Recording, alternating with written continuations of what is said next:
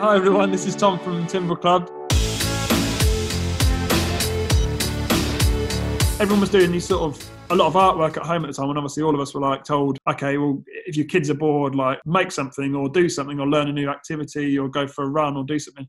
But obviously me and my wife are both making stuff with our daughter, and she's got a funny sense of humour, so she just draws stupid stuff all the time. She's only 18 months old, but she just loves drawing. So I was like, all right, I'm going to make her something for the house. And then Jodie had seen some ideas that she liked. And then I was like, okay, I'll do my sort of spin on it, but I'll make it so it's got like 3 bulldog clips on the top of it that are fixed to it.